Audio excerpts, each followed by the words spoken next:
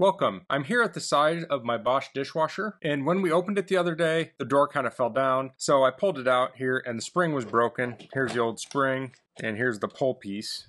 And this is the model of this Bosch dishwasher, but fixing this will be the same as a lot of Bosch dishwashers. So I bought a replacement spring. It came in this box, and it has two of these. It also has some instructions. So if you find this video helpful and you want to purchase one of these, I'll put a link to it in the description on Amazon. And if you use that link, it helps me out a little bit and doesn't cost you anything extra. So if you're looking to repair your dishwasher, you'll want to check the Amazon description to make sure you have the right model number for this replacement part. Now this does have a little red stripe on it. And if we look on the back of the instructions, it says red and it lists the number here, and we can see it ends with 866, and this has 866 here, so I know I have the right spring. I read through the instructions. I'm going to do things slightly different, but mostly similar. It does talk about installing the new spring here, and then it talks about clipping this cord on, but I will attach the cord first. Now this is not a Bosch factory part, and this dishwasher is well out of warranty, so I don't need to use a factory part. But it has a little bit of a different design here. So it clipped onto the plastic. This one has metal on it. This actually looks sturdier. And then there's this plastic piece here. On the new one, it has a smaller piece of plastic. Now this needs to be attached in here.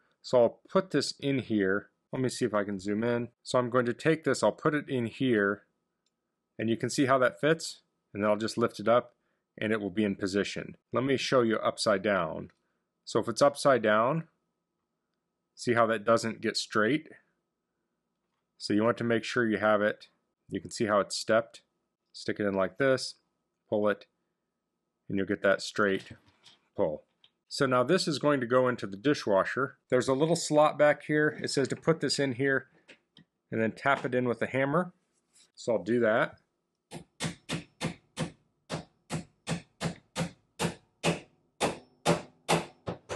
Okay, that seemed to bottom out.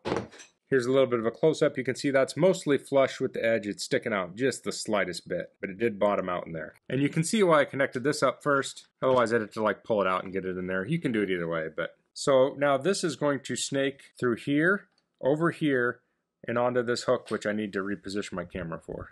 So I do need to close the door. So that's going to come through here. And now you see it does not reach. So I'll need to pull on this. So I'm going to use a pair of pliers. Now these pliers have a cutter, so I'll need to be careful not to have that on there. So I'm going to stick it on here and I'll pull up on it, and I'm going to have to pull that spring. So I'm going to have to pull pretty hard.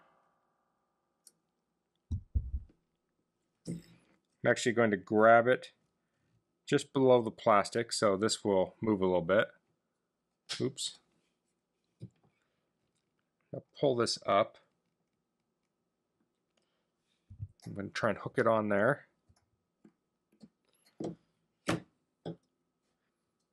going to have to grab it by the end.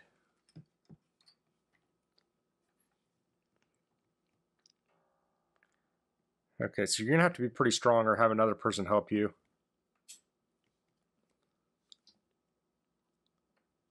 So I'm holding this up with my right hand.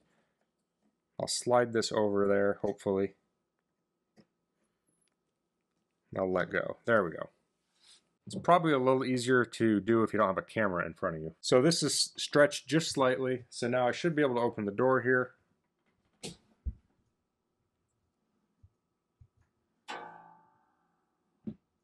There we go. And you can see how stretched that is. So there's actually quite a bit of tension on there. But now the door will stay. You can kind of see the bottom. Kind of cruddy, but you can see the door will stay open at different positions now. Get up to about there, it will close. So this box did come with two springs. I only had the one on the right side break, so I'm only going to replace the one on the right side. I don't feel any need to take the left side off unless it breaks someday, but I'm definitely going to keep this around just in case. So that's replacing a door spring on a Bosch dishwasher. That's all I'm going to cover in this video. If you have any questions, please leave them in the comments. If you like this video, please click like. If you haven't subscribed to my channel, I'd appreciate if you could do that. And thanks for watching. Until next time, goodbye.